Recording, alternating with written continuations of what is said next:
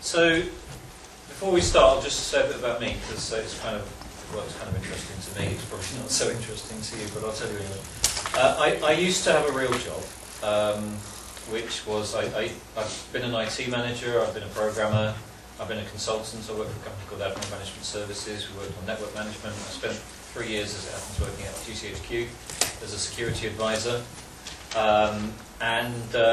About 5 years ago, I discovered there's this really great job you can do where you don't actually have to break anything anymore.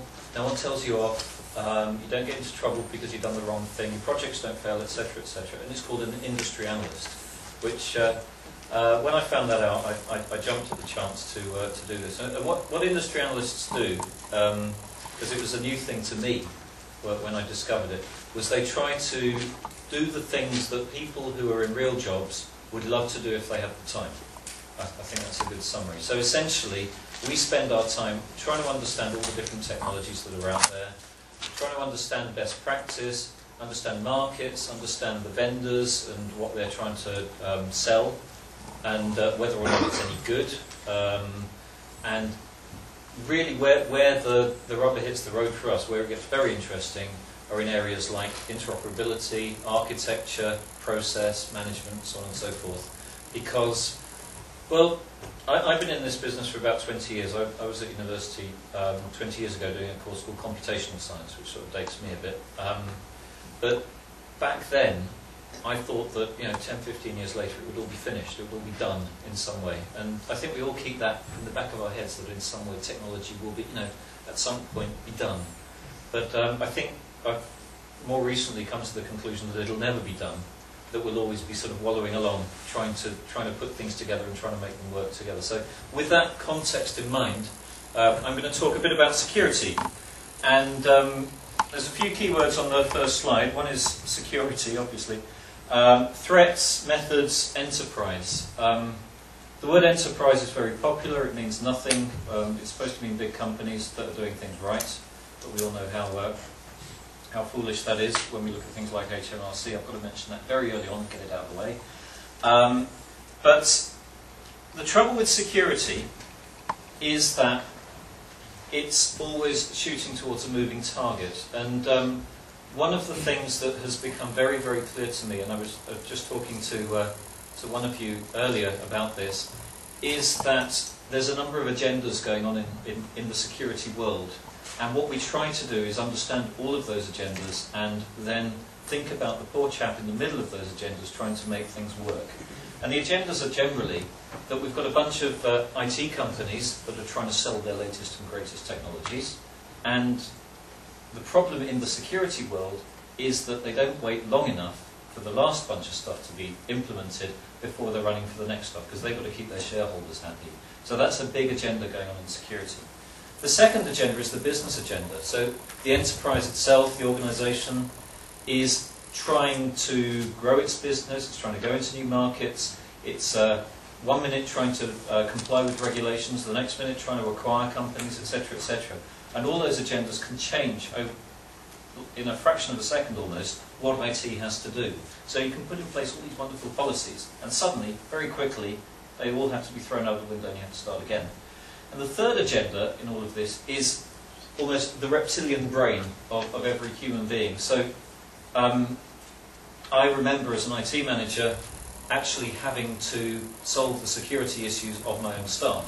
And they would do things like they would be looking at rather dubious images of young ladies, because they were young men, and hiding them in various places on the network.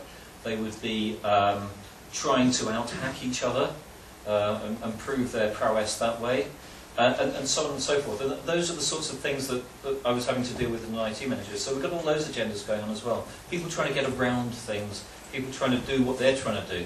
And we've got this poor person in the middle who's trying to pull all of these things together and deliver something that is more secure, better able, etc., etc. So with that in mind, what we do as a company is market research. So we find out things like this. And when we ask, dear, these are big screens, aren't they? I'm just going to put my hand up to the top. Right, when we ask what are the issues out there? We get responses back that look something like this. And what we like to do is play around with these things and cut them in different ways, big companies versus small companies, companies that have IT security policies versus companies that haven't, except most aren't doing that well on that one, just by the way. But we're here, as you can see, yes, absolutely, people are worried about that external things going on, but equally, they're worried about the internal stuff. And one of the conversations that's very big at the moment is this whole internal threat thing. Again, it's a kind of exacerbated by media frenzy around the HMRC incident and so on and so forth. But it's always been an issue. I can remember 2 years ago, last year we put out a report called Enabling the Trusted Workforce. I think this particular piece of information was in it. What can organisations do in order to overcome the fact that people are human? It is what it boils down to. And the expression I like to use, I probably overuse, is never put down to malice what you can ascribe to stupidity, which that's the real nature of the beast when it comes down to it. But when we look at whether or not certain risks are taken into account when businesses are being planned, some of the issues that are actually quite likely to happen are more at the front than the issues that are less likely to happen. So as you can see there, the whole kind of fraudulent stuff is somewhere in the middle, and just loss of information, downtime, it's all up at the top. So it's not necessarily going to map onto what the real risks are. It's just these are the ways that people are thinking about information and how to manage it. So when we put this stuff in place, I lost my thread there, as you can tell. I want to move very quickly on to the next one. Where security comes in, as far as we're concerned, is around taking all of those risks and, yes, absolutely, are there security solutions to put in place to resolve them? But equally, I think one of the big issues is around security is the fact that there's this idea that security products can somehow enable business to happen, and that's largely marketing. That's made up. Yeah, the idea that we can put in place antivirus and we can be a better business because of it. That's not true. But what we do see, and this is what this particular slide indicates, is that organisations that aren't on top of their risks, aren't able to actually deal with them, are actually held back. So, for example, my organisation, we all work from home. We don't have an office. Lots of very big organisations, we're only small, it's not that big, great shakes, but very big organisations are trying to save money, they're trying to pretend they're green, etc., by enabling their staff to work remotely. But one of the things that's holding them back is that they're so worried about their security. So that, to me, is the nub of the level of threat. It's not so much we're trying to remove all these threats, it's more the fact that we're trying to let the business, the organisation, the public service organisation, big or small, whatever it is, to just get on with the job it's trying to do, and not feel, oh no, we can't do that because we're worried about security. Within all of that, however, it's not very easy. I mean, when we look at slides like that one, what are the risks that you consider? What are the big risks? I mean, we can ask that question in so many ways. We ask it again 6 months later, and that picture will have changed completely. And it's only by having an understanding of those risks that you can put in place a security policy. Security policy sounds like a very big, highfalutin thing, but as far as I'm concerned, it's just knowing what to do when someone arrives on site, when someone leaves site, when someone needs their password changed. It's just those very, very basics of process, the rules that you need to apply in different situations that actually have some security impact. When we want to put those things in place, we need to have an understanding of the risks. And if we're not keeping that understanding up to date all the time, it's going to be out of date, and we're not going to be able to put in place policies that actually make a difference. And we see this again and again and again. Organisations put in all sorts of firewalls, and then by the time they've implemented them, they realise all their staff are working at home, and they go, so we've still got a problem. Better put in place all these VPNs, but by the time they've implemented them, they realise that their staff have all been letting their kids use their machines anyway, and they're all full of spyware, and they're running really slow, and no one can get anything done, and they're going through the back door in the VPN anyway. And so they put in place all this anti-spyware, and by the time they've done that, everyone's been losing everything because they've been fed up with the slowness of the machines and sticking all their data on the USB sticks and losing them. And so they put in place, and so it goes on. We're always sort of behind the curve when it comes to actually delivering on this stuff. So I think that that's an issue. It's only a model. If anyone gets the reference, then you get a sweet afterwards. So that's Camelot from the Monty Python film. Has anyone actually seen the Lego version of the Camelot song? Yeah? It's got to be seen just for the moment where he points at a Lego version of that and says it's only a model. I'm sorry, but that's what makes me proud to be British, really, that level of humour. So the trouble with the way that we do security today is we treat it like this.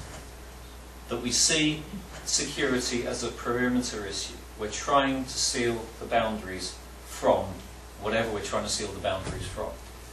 And it could be things like those.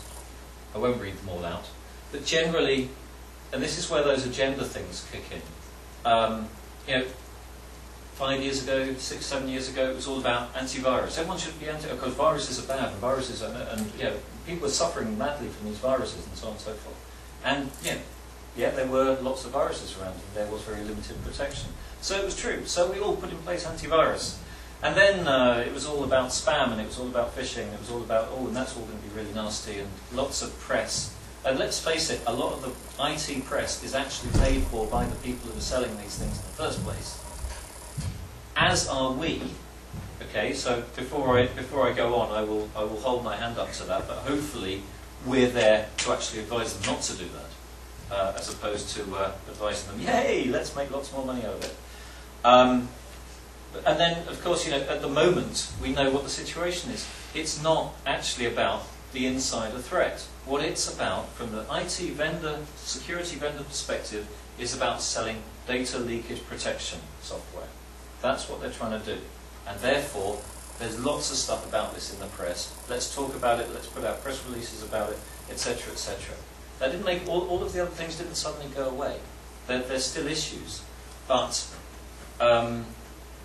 CA, Symantec, etc., etc., they've got all their products they're trying to sell. They've got there's a whole bunch of new companies out in Silicon Valley. They've got a whole bunch of VC that is around data. And someone in my position, I'm sure it's the same for a lot of security professionals, possibly in this room, suddenly a term comes along like data leakage protection, like intrusion protection, like all of these terms. And I think to myself, hang on, I've been in this business for 18 years, 19 years, 20 years, whatever, and I've never heard of that. Did I fall asleep? Am I wrong? And then you look at it and you think, oh, it's just that, it's a firewall. Thank God for that. Right? Okay, now I understand it. And a lot of these things, they're new features that have been promoted as new security products. So I'll stop going on about that. But essentially, that is the nature of the situation that we find ourselves in. So it's all wrong. It's all wrong. Everything's wrong about that. And if there's one lesson that we could all go away with, it's that's wrong. Okay? So think about security in this way. I used the expression once, and no one understood it, so I'll use it again, which is that it's not about this boundary. Security is about permeability. Because, and you can think about it, the old expression was it's about chain as strong as the weakest link, right? But it's not about the chains and links and so on and so forth. It's about the fact that there is a level of threat that's all over the place, multi-dimensional threat. It's me, it's out there, it's everything. And there's a level of protection against that threat. But the membrane of protection that is created has to work two ways. If you, for example, lock down a business entirely so that they can't communicate with their suppliers, with their customers, they ain't going to get much work done. Similarly, if you monitor every single conversation with every single person, if you implant RFID chips in our brains and make sure that you're checking when we go to the loo, we'll find out ways of getting around that. It's all about this kind of semi-permeable membrane that we want information to get in, we want it to get out, but we want to be able to be sure that we've minimised the risks to do that. And neither do I believe that it's about monitoring everything that crosses that membrane, because that is the way that things stop happening. So it could be two people. This is where it all falls down to. So we talk to companies, for example, that say, yeah, we put in place some of that data leakage protection stuff. We put it in this small company, light engineering works. When the CEO realised that he could no longer do what he wanted to do, he said, I set up this company, I own this company, get rid of it. I'm not having that. That's not helping me do my business. And so it's things like that. It's about making sure that we put in place technologies, processes, and the right level of policy that actually enables us to carry on and doesn't get in our way. Security is not an inhibitor. And one example of where it can all go wrong is these things. I mean, has anyone got a USB stick on them at the moment? Yeah. You also understood the reference, so you get 2 sweets at the end. So, I believe that we could not live without these things right now. If you took away all the USB sticks in the world, business would start to fail. Because, oh, what do you mean? There was the thing, it happened in the States. They started sealing them up with super glue, USB ports, because they said, oh, they're a big risk. Sealed them up with super glue, and then no one could work. Oh, sorry, I couldn't give you the file, etc. It would be a massive inhibitor to business, to people, to individuals, to my son trying to do his homework. He called me up last night and said, I can't print from upstairs, what do I do? I said, stick it on a USB stick and put it in the computer downstairs. It's a great, brilliant piece of technology that is used by just about everybody, in particular, I mean, this evening, just so you know, here's risk management for you. I left my laptop power supply at home. I turn up, I've got an hour's power left, and I think, what am I going to do with that hour? Right, the first thing I'll do is I'll put the presentation on a USB key. Second thing I'll do is I'll find out where on earth the lecture theatre is, and then I'll see what happens after that. So that was my risk management technique, if you like. And but at the same time, these things are a massive security impact. There's one of the places I used to work, they weren't allowed to do body searches when you left the building. Now, you know, you can get these 16 gigabytes now, I think. I mean, it was 16 last time I looked. It'll be 32 the next time. You can probably fit most of the corporate database in a gig. You probably fit all of the corporate database in 2 gig, 4 gig, 8 gig, 16 gig, etc. So one of these things you could probably take away. I mean, the fact that I'm going to mention it again. I'm sorry. The wonder of technology. I found out actually that a school friend of mine, who I haven't spoken to since I left school, which was 22 years ago, found my name on the internet and got in touch and said, hello, it's me. I said, oh yeah, what are you up to now? He said, I'm working at the HMRC. Oh no. But all of the details of all of the children and all of the bank details of all of the parents and all of those children, what no one has mentioned is that it all fitted on 2 CD-ROMs. Isn't that incredible? You could have had 10 copies of it on here. So, I mean, that's the whole country's worth of personal data fits on one of these. So what chance do we stand to? Obviously it's a massive security risk, but to take them away would be a massive security problem as well. So we've got to put in place policies that take into account the fact that it's a problem, but the fact that we want to use the technology in the first place. It's a two-edged sword. Just checking where I'm up to. Okay, well it's not mentioned on the slides yet, but I'm going to mention it now anyway, because I haven't got a graph about this. One way that we can do this We did some research last year into mobile technologies and mobile security. Not these so much as mobile phones, PDAs, wireless devices, etc., etc. And one of the sets of questions we asked, one of the problems with doing this job is you always, hindsight is a wonderfully useless thing, because you always look at the answers and think, God damn, why didn't I ask that question, that question, that question? But this time we actually got it reasonably right, and we asked questions about security awareness as well as about the different things people are doing and so on. When we actually started collating the results of people who had had some level of awareness training, let's say 2 hours, 4 hours a week, you know, the whole scale, we found that just a basic level of awareness training cuts by an order of magnitude the likelihood of things going wrong in that organisation. So we just compared one set of questions which were all about when did you last have a problem, with another set of questions about more or less how aware are you, how well trained are you in these things. And the results were staggering when we put those two things together. So one of the things about, we're never going to get rid of these. They're the necessary evil, if you like, or the necessary great thing as far as I'm concerned. But what every organisation can do that's very, very easy to do is just sit down with everyone in that organisation and say, let me tell you about our security policy. And the security policy itself doesn't have to be very complicated. It just has to say what are the things that people should do, shouldn't do, etc. And there could be some very, very simple things that absolutely have to happen. You must put a PIN number on your mobile phone. Absolutely. Anyone that's found without a PIN number on their mobile phone will be told to have one. Great. You've got a policy statement. And that would probably solve 20% of the risk in the whole organisation, because most of the likelihood of something going wrong is probably someone losing their mobile phone with a bunch of corporate data on it. That's just one of those things. So it's just an example of where of how things can be done about this that are absolutely nothing to do with technology. Speaking of mobile, and speaking of an example of, the hype around the iPhone's just been absolutely great, isn't it? It's totally impressive.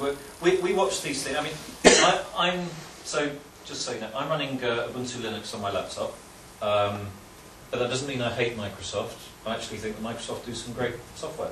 I just don't want to use it on my laptop, which is fine. But the camps that, you know, said about agendas before, the open source camp hate Microsoft, but they love Apple, because Apple runs Unix, so they must be okay.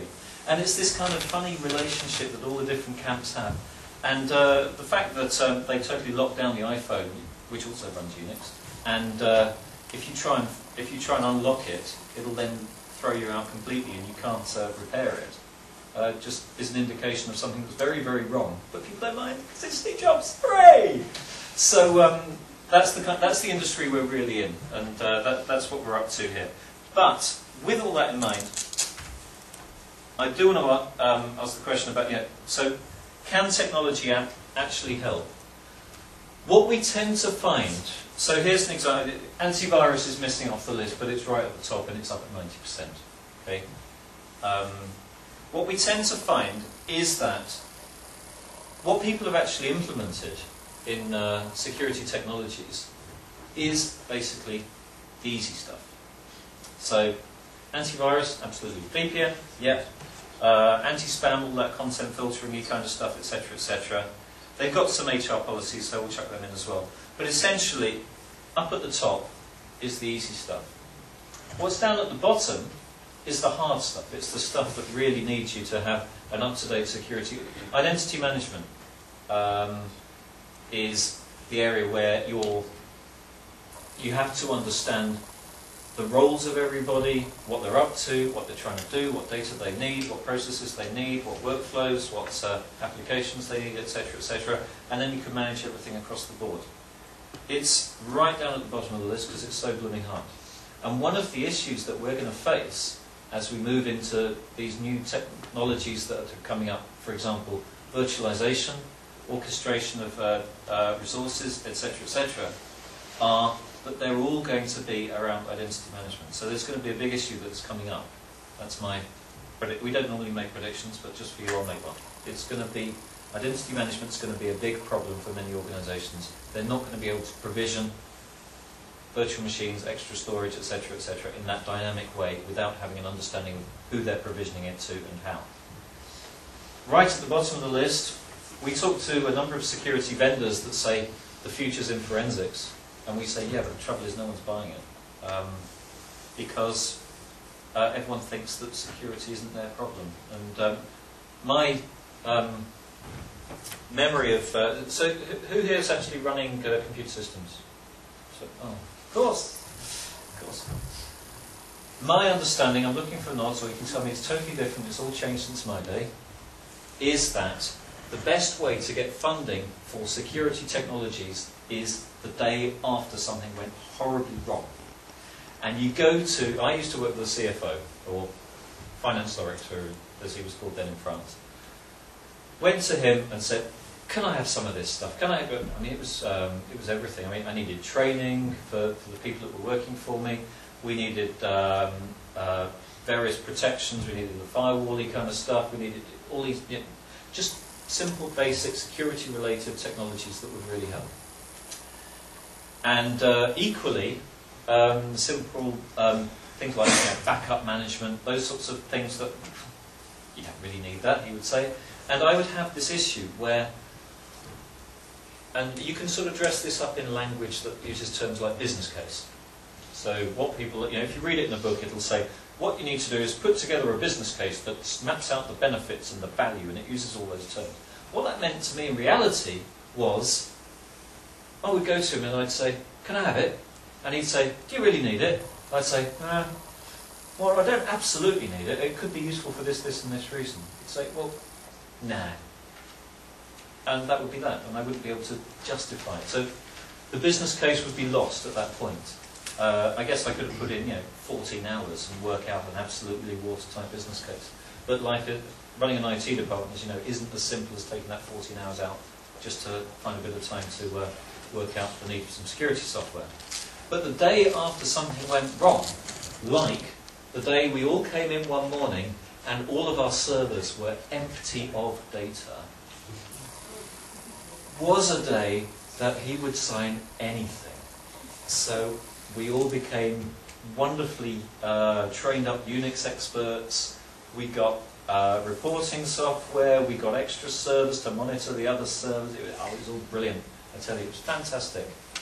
And the good news was we got the data back. Which does anyone here run Unix systems? Hey. So is anyone Unix literate at all? Okay, so what I can tell you about that little incident was it was nothing to do with malice and everything to do with... Cleaner unplugging something? Nope. Not running the find certain directory minus rm minus f on a remote machine and forgetting the fact that it'll strip off the quotes when you do that.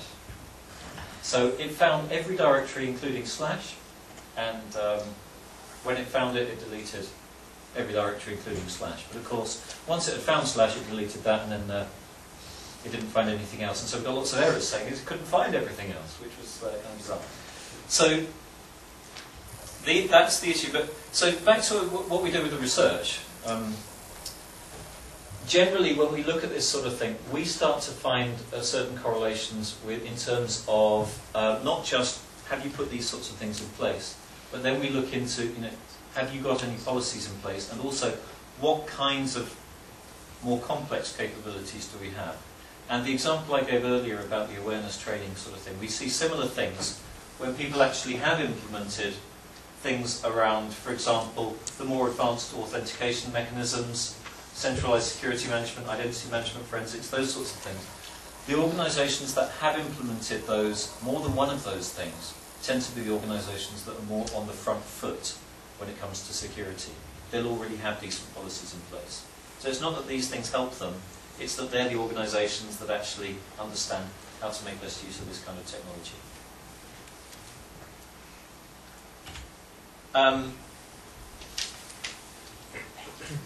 That's pretty much everything I was going to say about it. I mean, essentially, no, I'm not going to waffle on about this anymore because I've pretty much made the point.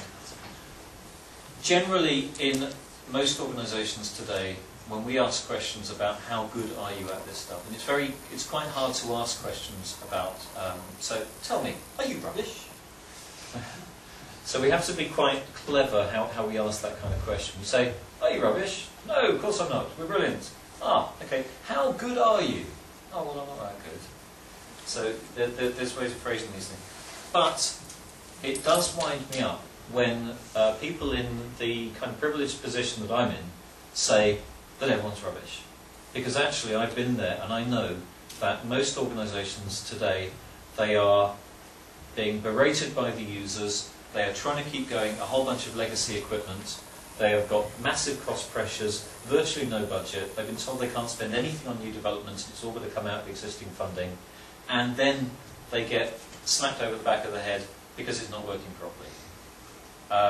So given all of that, a lot of the time what organisations are doing today is they're in coping strategies. They're just trying to make sure that things are just keeping going at all, and not necessarily getting onto those more highfalutin things about making those onward improvements. So a lot of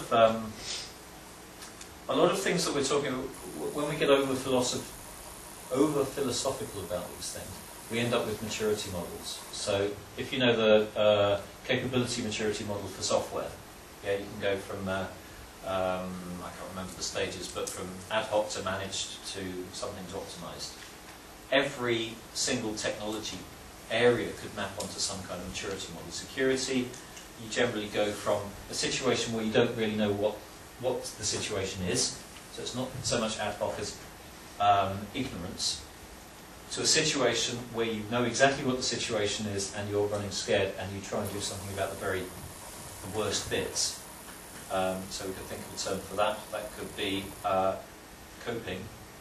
To a situation where you're starting to actually be on the front foot and you're able to see a bit more ahead, which would be more of a kind of managed, and then to a situation where, and I've never seen any company like this, but wouldn't it be great if we had a situation where you know exactly what you're talking to the business all the time, they trust you, you're sitting there in the boardrooms and you're advising them on security, and they're then telling you what's going to come up and you're telling them what the risk's going to be, and they're giving you money to sort it all out in advance, and that would be sort of called strategic. So we could end up with some kind of maturity model around security as well. But the fact is we never get there. It's more an aspirational thing than it is a real thing in most organisations. Why don't we get there?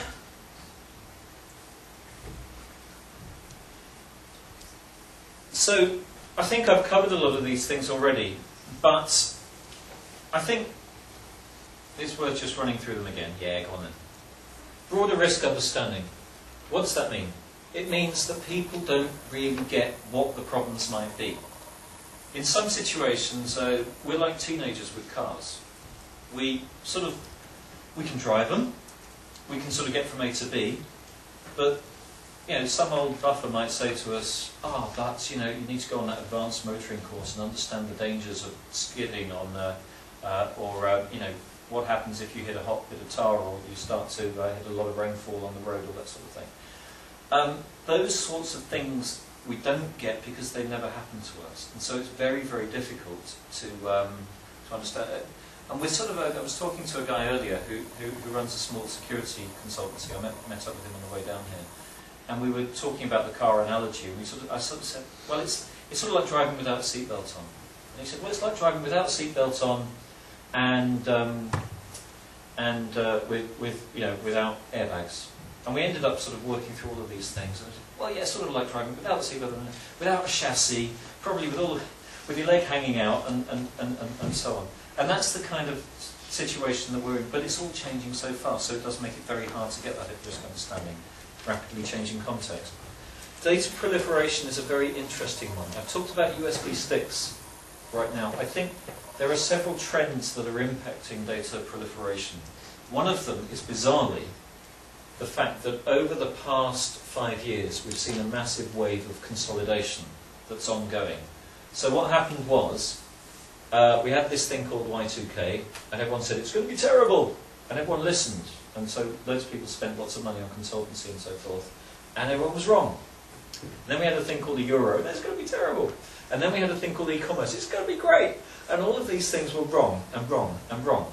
And then we had a thing that everyone's going to be doing this mobile thing.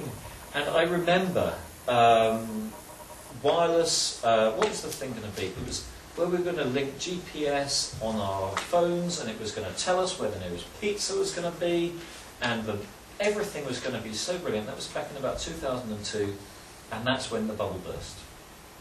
And what happened post the bubble bursting is that major IT departments, minor IT departments asked one simple question, which was great, but it really damaged the IT industry, which was probably also great because it needed this big shock. And the question they asked was, do we really need this? So all of those things they've been implementing before just to keep up with the competition, CRM, all the security related stuff, all of those things, ASPs, yeah, we need to, yeah, but they were rubbish as well. All of those things led real companies to ask the question, do we really need to do these things? And the IT industry just plummeted. The telecoms industry just went down the tubes. With the result that the only money that people started spending was on consolidation projects. It was to make things more efficient.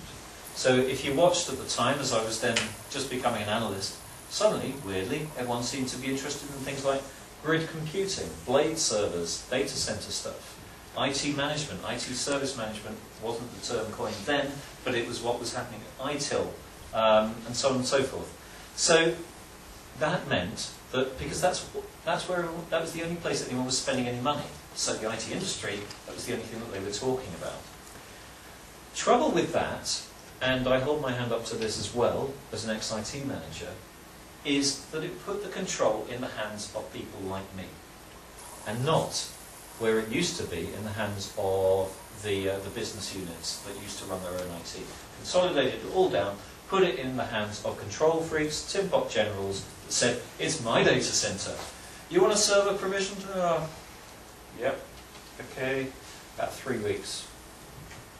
And, oh, I've forgotten the whole outsourcing thing as well, about 4 weeks. Yep. So that's all happened, and what, as a result of that, has happened is when things like Salesforce.com came along and said, we've got this great new thing, it's called How You Can Manage Your Customers, you access it over the internet. It was the sales department that's buying those things. BlackBerry Enterprise Server, all the people walking around with BlackBerries, it was the sales department, it was the finance department, it was the people, it was the service department buying the things. And it's meant that with the IT, thought it was totally in control. Ha, I've got you now. I've got my own IT department all organised. And meanwhile, so we've got all these things pop, pop, pop, pop, appearing. And that's where data proliferation is coming from. Databases within the business units with absolutely zero security attached to them, because literally it's a Linux server under someone's desk running MySQL or whatever. And it's so BT is a great example. BT at the moment has got its application rationalisation project. I think they've got something like 800 little applications out there in the business that they're trying to deal with. And it was a real eye-opener to me. You know, I don't know if anyone's gone through they had things like Home Highway, and then they had Highway and Business Highway. What you don't realise, I can't remember the exact terms, but it was things like that. What you don't realise is that Home Highway was running a different customer database to Highway, which was running a different customer database to Business Highway. And if you thought you were buying Home Highway and you called up and you said, I've got problems with my highway, they wouldn't know where the information was. So that's why they've got this massive program at the moment, trying to get it all back under control. That's going to carry on. I mean, the situation that we have in terms of these things, mobility, PDAs, etc., it ain't going to get any easier. And probably for the right reasons, because technologies such as mobile phones are actually having a transforming effect on how we do business and how we live our lives, etc., and it means that we can actually coordinate. Is anyone here using Twitter, by the way?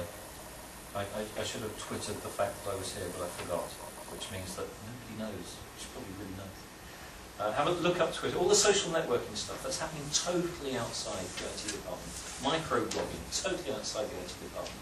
The companies that get it right, again, BT, if you look at JT Rangwasamy, who's working for Almore who's actually the CTO of BT. They're trying out all this stuff, the social networking stuff, to actually work out how they can reach their customers. And it's actually bringing in business for them.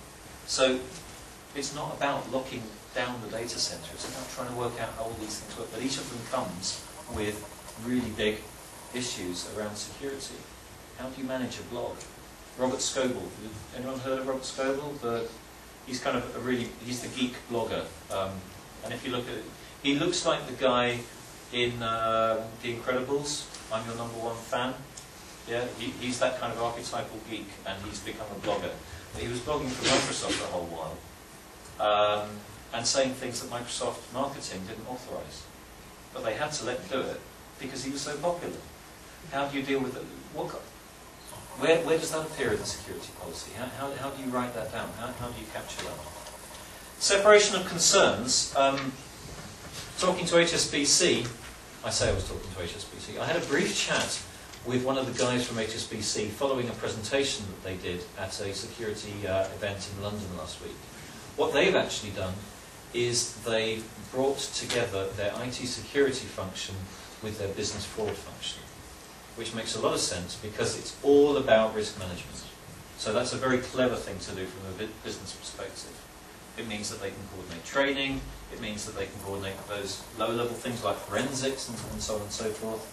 I did ask him, shouldn't they be, that's when I did have the brief chat, maybe they should be linking that in with the credit risk side of things, but we all know what a state that's in, so maybe that would be a step too far. But what we are seeing in a number of organisations, and we're getting this out of our research, is how it's that who polices the police thing.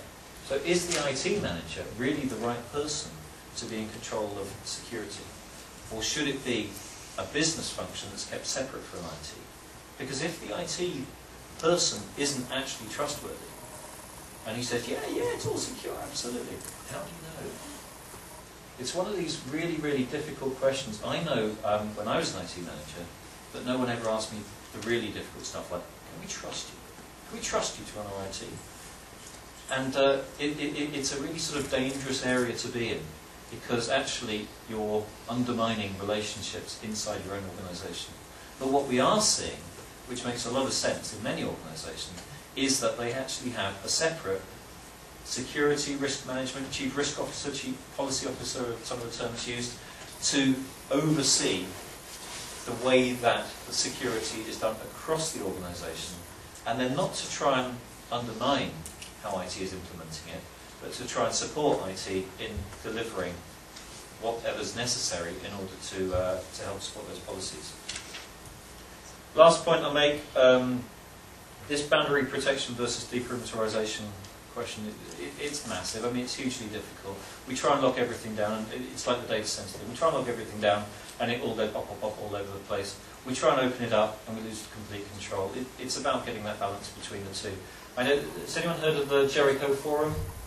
It's a kind of, it's a, how to describe it, a loose-knit bunch of chief information security officers that are very outspoken and are trying to define how they would like to see security.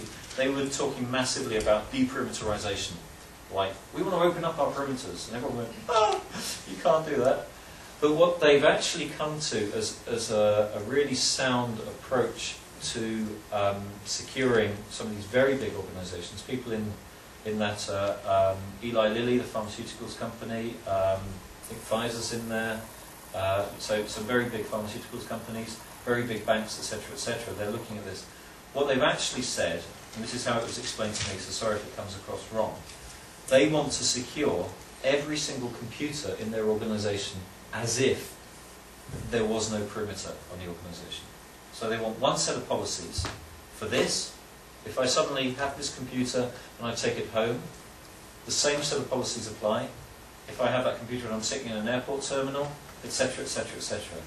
So they only have to think about the risks once, the policies once, and whatever needs to run on this, the network access protection or anti-spyware or VPN. They just do it all once.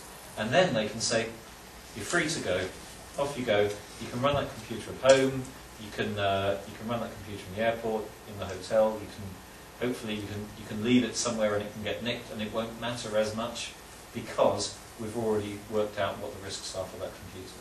So that's really what where the deperimeterization argument's going. It's not about a free-for-all, it's more about, let's be realistic, we should be acting as though anyone can freely access our networks, which is probably the right way around.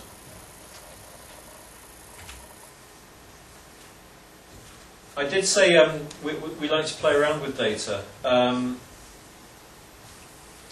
So what this says is, I've totally forgotten what this one means actually. Essentially, there are different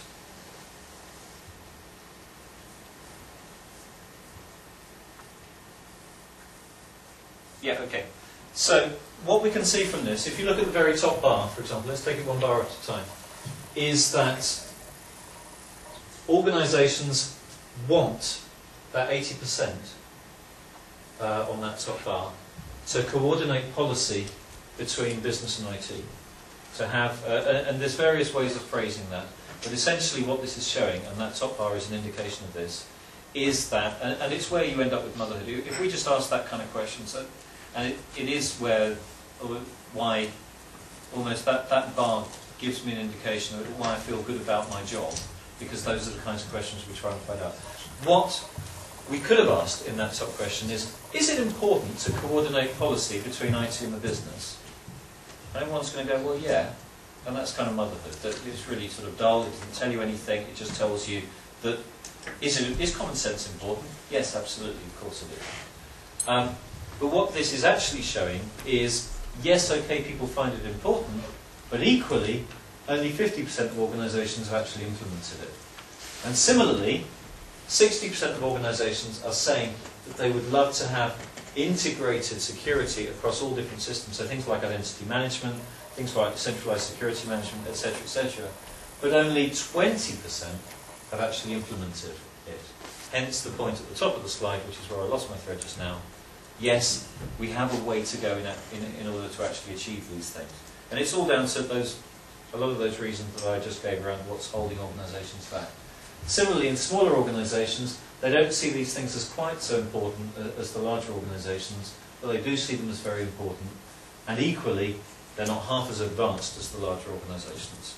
So, to the point, we've all got a long way to go when it comes to actually achieving the goals of security.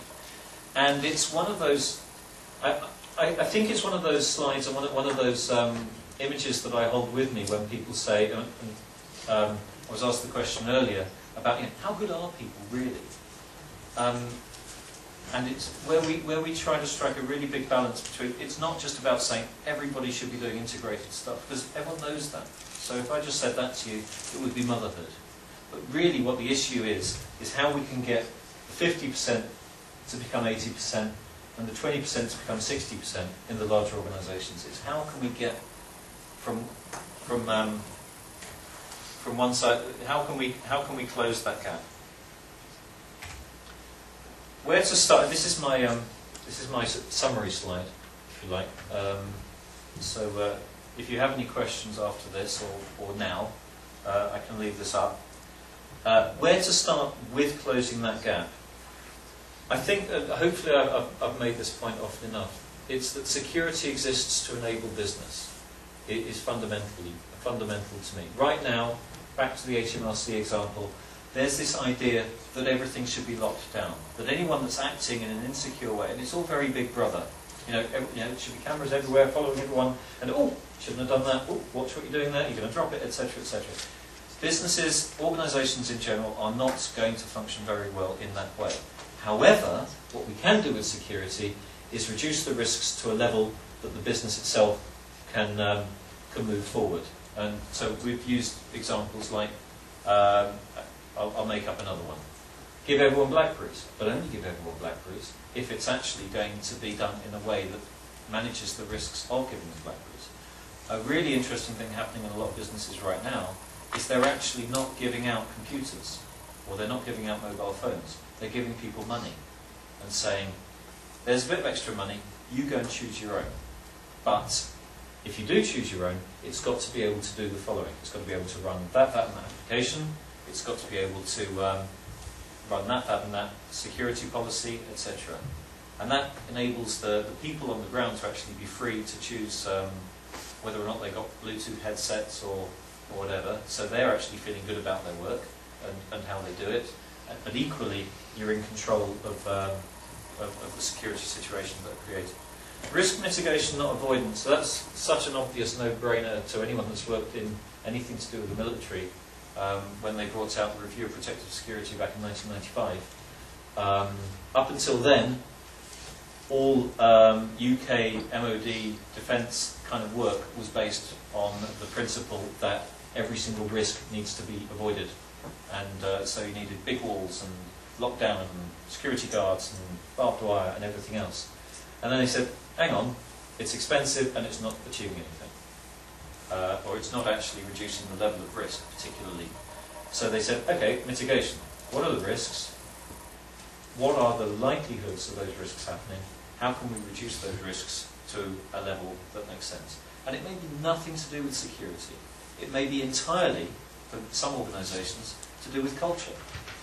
And that can be seen again and again. If you've got organisations that care about, I'm making this up, but I would imagine that Google is like that. They have a massively tight policy of non-disclosure.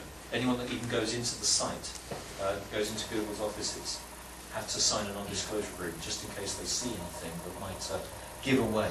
But it's all made up, it's rubbish, you know, it's not likely to happen. But they have this culture of security that everyone's really proud to uphold. And other organisations, you see them, one organisation actually had to go and do some awareness training for a government department in the not in the defence side of things, and they really didn't care. They had their passwords on post-its. Everyone did on the backs of their desks. They were sort of lending out. Oh, I can't access the system. Oh, well, use my password then. Sort of attitude to security. No one cared. No one saw it as important. So get the culture right, for example, and you're already mitigating a large number of the risks. Balance trust with prevention. Talked about this. Acceptable behaviour, acceptable use policies are very, very useful if you've got them in place. And make policy enforceable. I think that's crucial because we see time and again organisations that put in place very complex policies, generally because everyone's put an oar in. And they all say, oh, we need that in the policy, we need that in the policy, and so on and so forth. You end up with very long policies that are never kept up to date, and no one keeps them anyway. Yeah, whatever. As the kind of the last statement is motherhood entirely, but I'll chuck it on anyway. Make ownership the first step. Wouldn't it be nice? I guess this is just something that I talk about with my kids, that it's all about personal responsibility. And you say things like that and you hope it makes sense, and one day maybe it'll go in. But certainly organisations that get security get that it's their problem, and organisations that don't see it as someone else's problem. So it's more, ownership is more a symptom than it is a cause, I think, in the whole thing. There we go. I hope that helps. Give you some idea of the changing threat landscape and what we can all do about it a little bit. I mean, are there any questions at that point? Is that all rubbish and did you know it all already? Did you list some of the people that you've done work for? In terms of consulting for? Or? Yeah, you threw, you displayed some statistics there. I'm thinking of who provided you with those. What organisation, right, what sector? So when we do the research, it tends to depend from project to project who the exact organisations are, and we don't give out their specific names because it's all anonymous. But generally, it's a long-winded way of also saying I don't know. But in the report that came from, there will be a sector distribution that will tell you, there was 25% from finance, 25% from telco, retail, manufacturing, or it'll be those, but in Britain, France, Germany, or that particular one was a pan-European study. I do know that, but I can't remember the exact proportions. Do you find that there's a disparity between, say, I mean, maybe the generalization of this question doesn't make it informative, but I'm thinking of if you've done research in Europe versus North America, is there a disparity between their approach, the two approaches? Yes, absolutely. We've just completed a study, in fact, under the heading of information governance, which looks into different attitudes to risk in a number of European countries, the US, and a number of Asia-Pacific countries. So Singapore, Australia, New Zealand, Malaysia, I think we covered. And one of the, so when I mentioned agendas before, one of the fascinating things about what changes a great deal is the business agenda in the different geographies. So here, for example, we'd really like to be good eggs and do everything right. And so it's all about good governance. And governance, to me, again, it's one of those terms that suddenly appears, and everyone's saying, oh, well, it's all about governance. And you sort of think, oh, great, what's that mean? Because it just wasn't in my lingo 18 months ago. It wasn't in anyone's lingo, but everyone's talking about it like it always was. But essentially, it's the same stuff as we did with TQM, Total Quality Management, Zero Defects back in the day. It's about good management, it's about quality systems, it's about knowing what you're going to do before you do it and check that you've done it afterwards. And we're all about that. In Europe, in general, we're not about what the US is about, which is compliance. And when again, thinking about the IT industry agendas, we get a lot of IT industry agendas from the US. So a lot of rhetoric that comes out of the IT companies is all around compliance. And, oh, you need compliance, you need records management for compliance. Compliance is terrible, you need good compliance, etc., etc., etc. Which does impact certain companies, but it's a far bigger issue in the US because they're all running scared of Enron. And up until, business in the US until very recently was deregulated, whereas business in Europe until very recently was exceedingly regulated, and now it's been deregulated to the point that it's not quite so exceedingly regulated. But we gave a presentation in India a few months ago, and we were the biggest laugh I got was when I talked about bureaucracies. Because we were arguing about who's got the oldest bureaucracy in the world between Britain and India. But we understand bureaucracy, whereas in the US, US businesses didn't have to until quite recently, so it's a far bigger issue for them. So security, as far as national differences are concerned, I was an IT manager in France. But we certainly do see the kind of stereotypes kicking in. So in the US, very much people are complying because they have to, but they avoid it if they can. In France, they love creating laws and they love breaking them. In Germany, they feel they should create laws and keep to them. And in Britain, they hate creating laws and they hate breaking them.